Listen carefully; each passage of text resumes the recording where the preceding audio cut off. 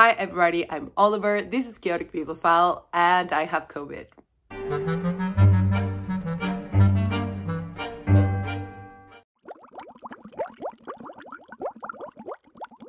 It's 2023 and I got COVID. It was mild, it was mostly just exhaustion. I was a baby napping for most of the day for like 3 days. And now I'm at the tail end of my isolation period. I'm going to start testing again tomorrow. I'm excited to be out in the world. Clearly, I am seeing the repercussions of self-isolation because I don't know what day it is most of the time, what time it is most of the time, and I am so chatty. I've replied to so many messages. I had a cold with my dad and now I'm filming this video and I'm like, I can't stop. I need the human interaction.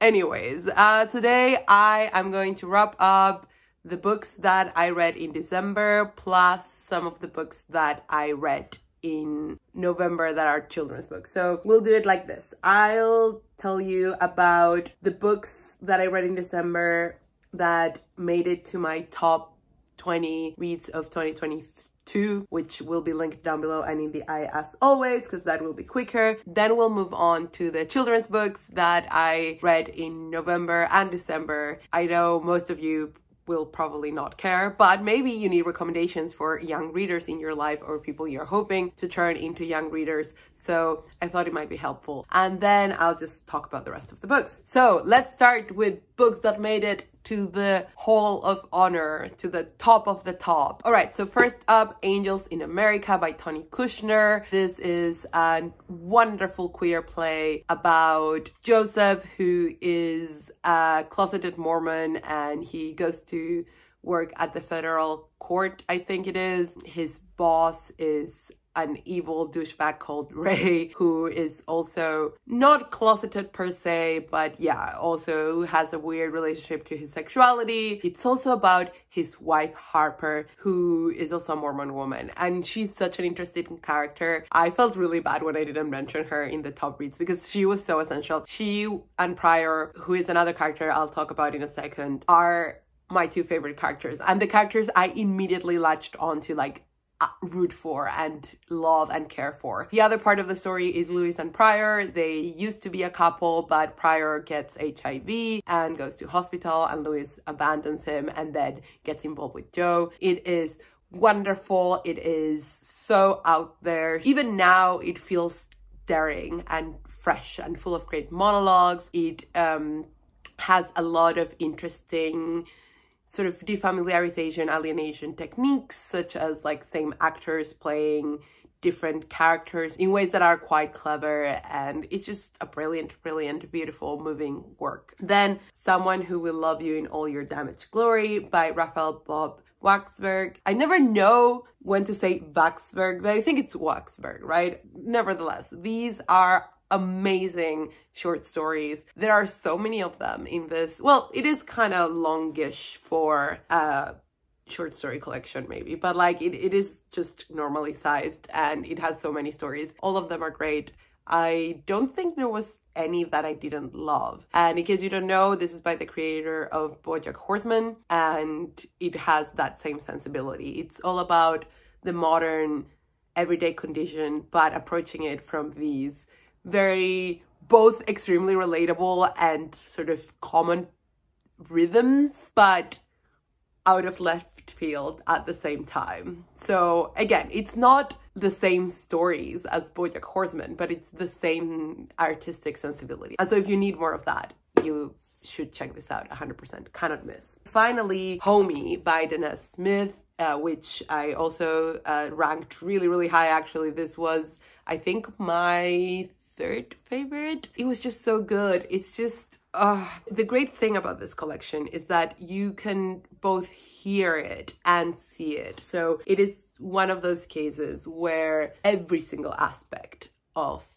each piece feels deliberate and thought out and works, and it's very effective. However, it doesn't read tortured at all. The metaphors are so organic and everything flows, and it's such a pleasure to read. It's also very, very heartbreaking. It deals quite a lot with racism, homophobia, loss, grief, suicide. So there are a lot of trigger warnings to be dealt with here. However, because it's so raw and vulnerable, it's never played for shock factor. Nothing here is just to shock or to shock in an empty way. It's just using language to its full sensorial effect. All right, so now a roundup of the children's books that I read. First, we have I Am Henry Finch by Alexis Deacon with Vivian Schwarz. A very funny existential sort of kids book, very minimalist. Would recommend for perhaps like an older kid because it can be quite sparse. Similarly, Ergo, Alexis Deacon and Vivian Schwarz. Similar aesthetics, very much about individuality and identity, and oh, I love it. Meanwhile, Back on Earth by Oliver Jeffers. It's a beautiful, beautiful exploration of conflict and scale, but also connection, and it's quite deep. Children taking a trip with their dad and seeing how far in time and space they go. It's really interesting. It is also for like an older kid maybe. The art is beautiful. It's something that will arise a lot of questions, I think. Then What Do You See When You Look at a Tree by Emma Carlisle. Really, really beautiful. It's big format. It's good to, you know, start teaching ecology, and I think it's a book that will transition well for different ages. It's very beautiful. One that everyone needs to have, it's Grandpa's Camper by Harry Woodgate. It's about this little girl whose granddad is telling her about, I don't know if they got married, but like about his boyfriend or like long-term partner and all the adventures that they used to go on. Such a good story because it's of course great queer rep, but also this idea of adventure and sort of memories and sharing, and I think that one is good for everyone. Just like Timid by Harry Woodgate. Harry Woodgate is my hero.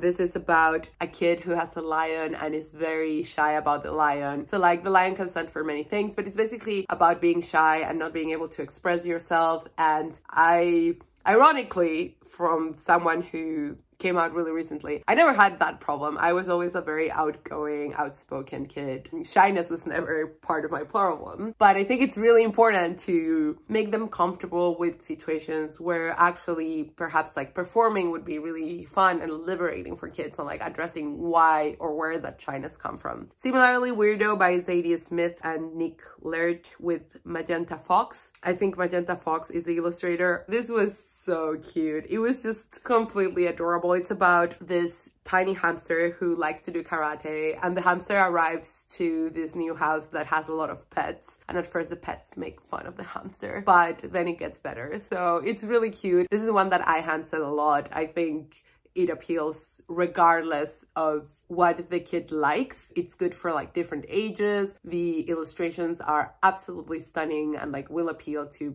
virtually everyone. It also feels so not gendered in a way that is amazing, because one of the hardest things about recommending books for children especially is that sometimes people are very gendered in what they want for the children, and I think this one is a very good sort of quote-unquote gender neutral option. Oh, and I also read Supertato, The Great Eggscape. I had never read Supertato by Paul Linnet and Sue Hendra. It's very cute. I like all the puns. So if you know a kid who like enjoys language and enjoys finding clever puns, I think they'll like this a lot. This is what my job has turned me into. And finally, this is not for children, but I still want to tell you about it, is The Diary of Edward the Hamster, 1990 to 1990. This is a hilarious book. It's like really small. It's a booklet about this brooding hamster who spends his days thinking what the meaning of life is, and then he gets a companion who is a savage, and then he gets another companion who he falls in love with, and it has pictures. It's very grim, it's very depressing, it's hilarious. They have this whole gimmick of this being a found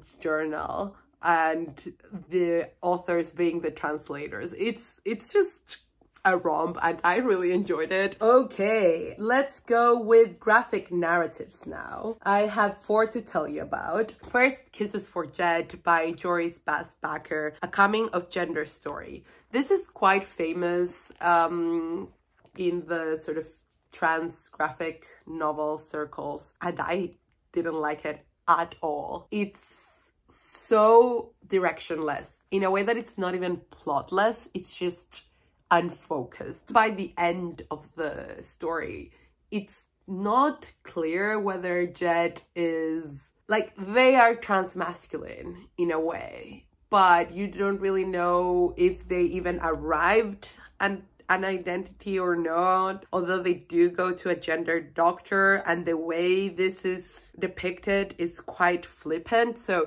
even then, like, the graphic novel stance on this is quite unclear. It's this thing where like you try to talk about the 90s or even possibly the 80s. I think this is the 90s actually, yeah. This affectation and everything was boring and we didn't have technology. Like, I can't remember anything that happens because nothing happens in a way that, like, I love stories where quote unquote nothing happens, but those stories still have significance, have a core. This, nothing is explored. Like, it's all style, no substance. Even the gender issues are not really explored. And I love the art style, which pisses me off even more. I don't know, the way this was constructed or plotted or brought together, like how? Even if you wanted to do this as like an episodic narrative, there are no episodes. For half of the graphic novel, it is not even about Jed. It's so diffuse and just vibes in a way that it's not saying anything. I'm sorry, like, no one can convince me otherwise. I also read the first volume of What Did You Eat Yesterday by Fumi Yoshinaga,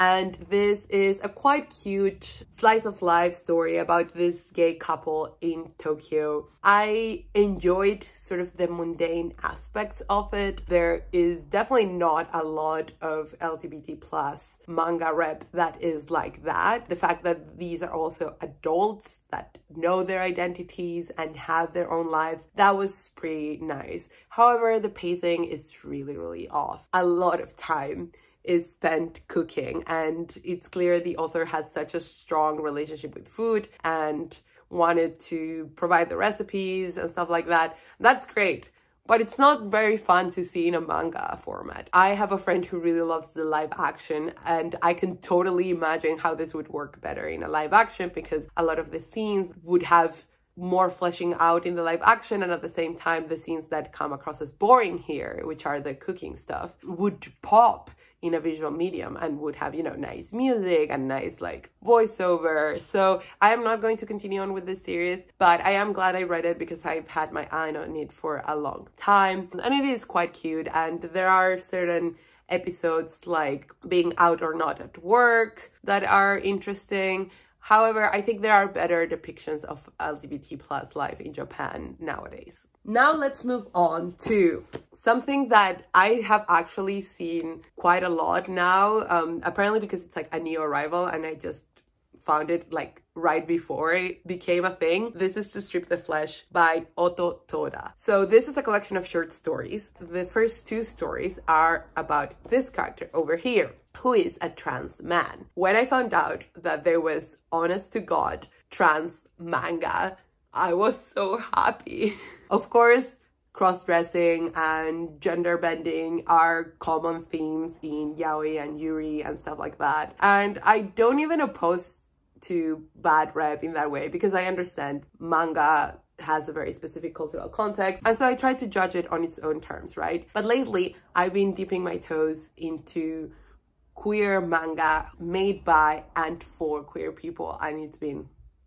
In this case, I think the author is non-binary, or they experimented sort of feelings of dysphoria for a long time. They are definitely queer, and they did do extra research. There's a Q&A at the end about sort of trans stuff, in particular in Japan, and it's just sort of really fascinating. The art is beautiful, and the story here is about this guy who is the son of a butcher, and his father really wants him to get married which of course is a bit of a problem. It starts pre-transition and it follows sort of his transition, and the second story is like a little bit afterwards, and we see how his life has changed. He is not fully out, but like out to himself. He knows who he is from the beginning of this story, and like literally I think the first panel is like Chiaki Okawa is a man, and here he does butchering videos on YouTube. So it's quite interesting how it talks about like masculinity and ideas of the flesh and stuff like that. It has quite striking imagery, and the rest of the stories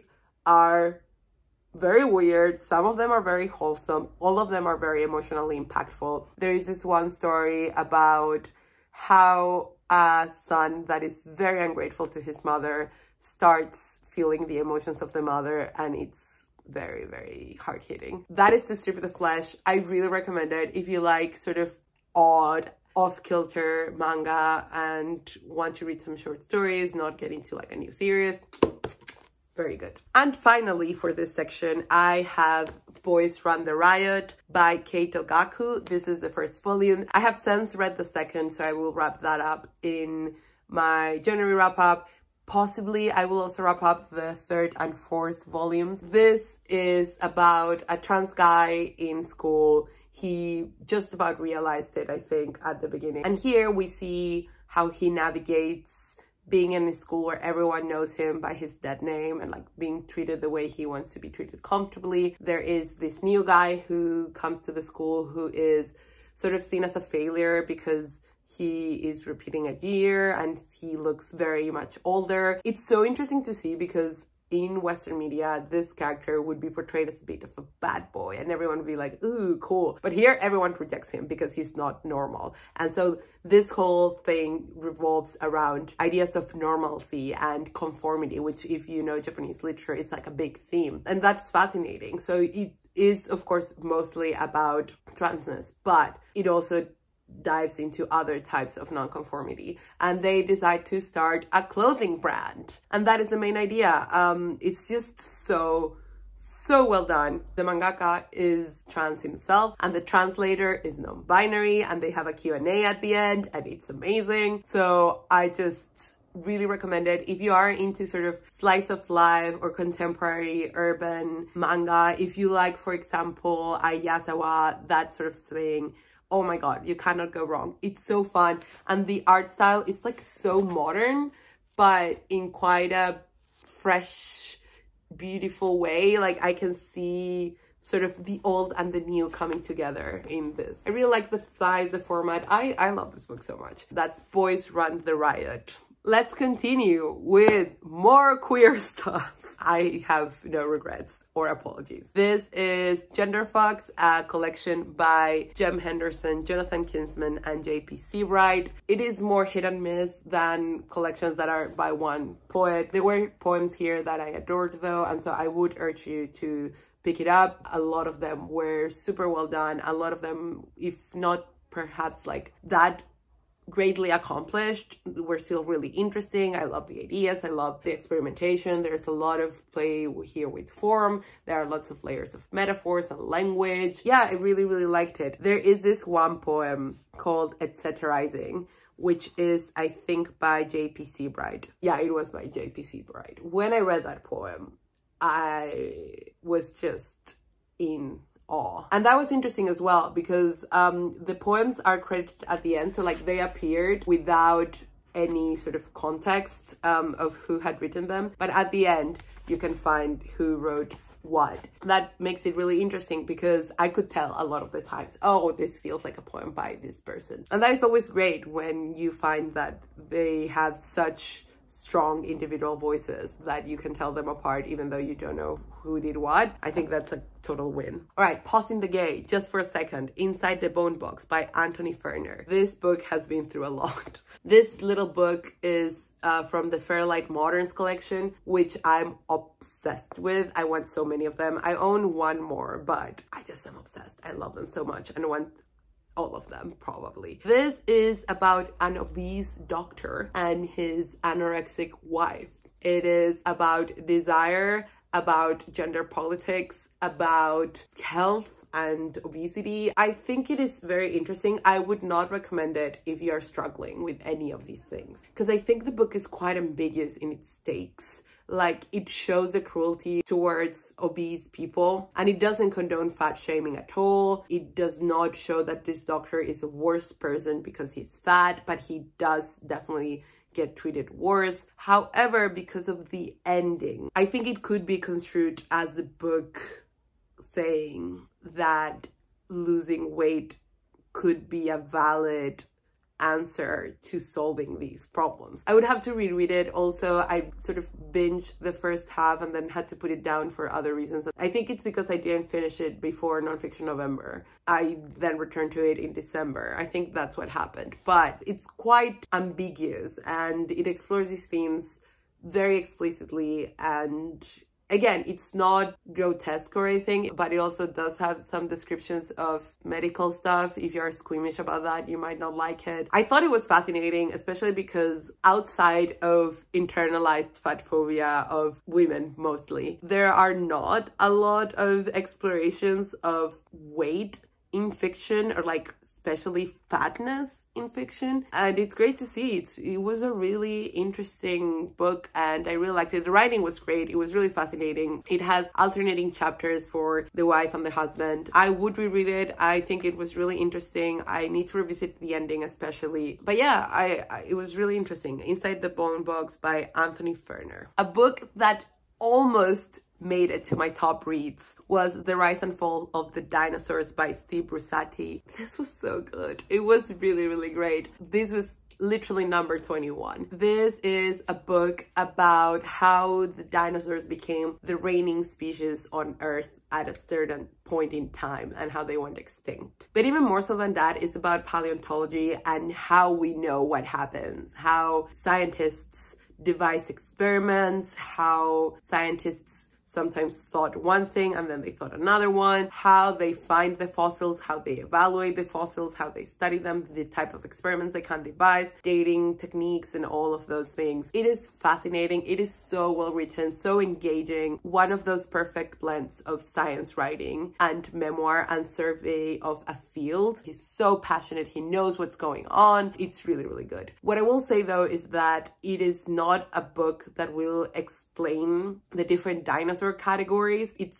much more of a large contextual look, but if you want to dive into each species of dinosaurs and their characteristics, then there are other books that do that more. This does go into some details, especially with particular species when necessary, but it's much more about paleontology and paleontology's understanding of the time and the conditions in which dinosaurs lived. That is why it's titled The Rise and Fall of the Dinosaurs. I think that is a good caveat, but it's not that the book doesn't deliver on what it promises. Is it like, maybe this is your second dinosaur book and your first one can be, I don't know, Dinopedia or something like that. Still super recommended. Even if you are not that into dinosaurs, but you are into academia and understanding scientific fields and how they operate, this is a good one for that as well. And let's go back to gay stuff. Yay! I have two books that are both novels and short story collections at once. The first one is 100 Boyfriends by Brontes Purnell. This is a very loose romp through San Francisco and the dating slash hookup gay culture there. It's very, very explicit in a very saucy but still like well constructed way. It is one of those books that doesn't hang together very well. It's very polyphonic. It's very sort of sketches of life, but it worked so well for me because I loved his voice. I do want to read his novels that are more explicitly like novels that follow like this one character and has sort of more of a plot. This, although it does have rhythms and the end definitely feels like the end, it doesn't just feel like, oh, stuff happened and it ended. You do see a progression, you do see an evolution in the way these vignettes are arranged. However, there are lots of different subjectivities and voices. It feels more like a bit of a fever dream, but again, in a very fun way. And actually, Danez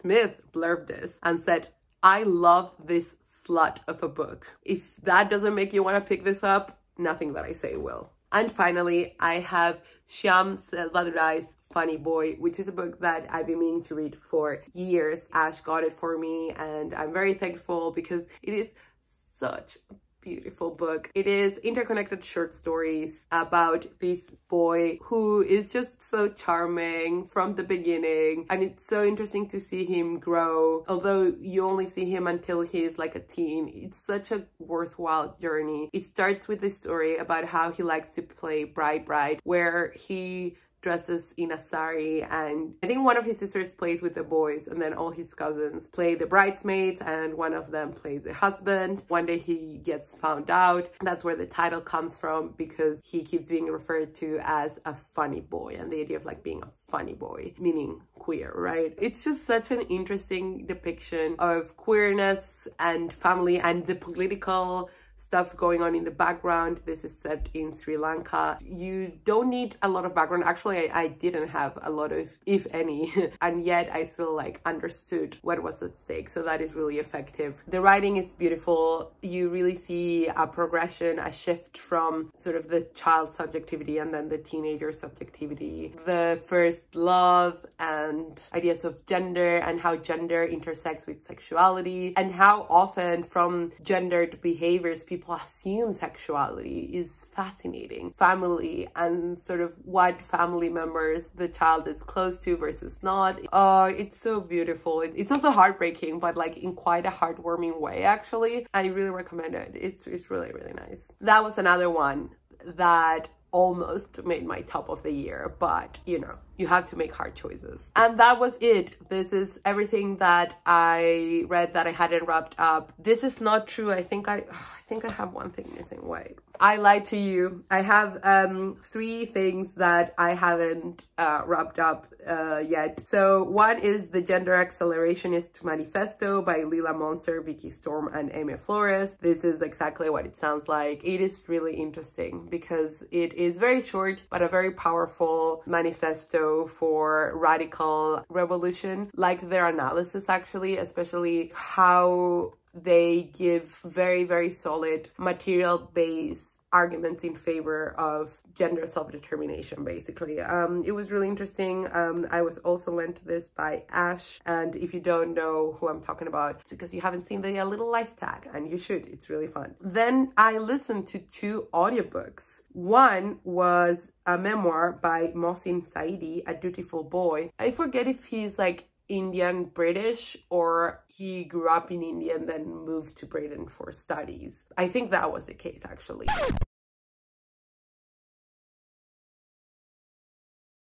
He became a barrister, and it's a standard memoir, to be honest, but it was interesting. The especially interesting stuff was to deal with shame and trauma and how the silencing breeds trauma, like just the idea of having the secret prompts trauma, and how he dealt with that through therapy was really interesting. It is decently written, like it's nothing special. It's a good memoir. It was really nice to listen to. It is read by the author, so really heartfelt. However, if you saw my top reads video, you know that my favorite book of last year was a memoir, and it just changed the way I read memoirs now. And then the actual final book is William Shakespeare, The World as Stage by Bill Bryson. This I actually loved. I love how Bill Bryson reads, and I knew I would like it because I've listened to podcasts with him as a guest, and he's always delightful. He's so funny. He's so well spoken. This is about Shakespeare. It's a bit of a survey of all this Shakespeare scholarship in order to try and craft a truthful as possible interpretation, and I think it's actually really useful. I think if you're going to read one Shakespeare biography and you're not interested in like literary analysis, you just want to know who Shakespeare was, this is a book you should read. It's very well written and engaging and easy to read, but also contrasts other theories in a way that's like very quick, but you get the gist, you get the political and social climate at the time, and yeah, it's just a really good biography. There was little that I didn't know already, having again studied Shakespeare. It was not like surprising, but that's even more to recommend the book. I loved it, even though I knew so much of it. Because again, like the comparison stuff, the setting of the scene, the narration, it was all really good. I recommend it both as a book and as an audiobook. And that was it. I always tell myself that I'm going to be more concise and I never make it. I only have myself to blame. I think in my January wrap up, I will do my TBR update, but for now this is all because I am getting tired and I still need to go and make progress in a course that I'm taking. So while I go do that, why don't you tell me, what have you been reading lately? What have you been enjoying or hating? Is your 2023 off to a good start? And yeah, have you read any of these books? Do you want to read them after hearing me talk about them? Any and all comments are welcome down below. That's all. See you next time. You know that my top book was a memoir, and what have you been reading?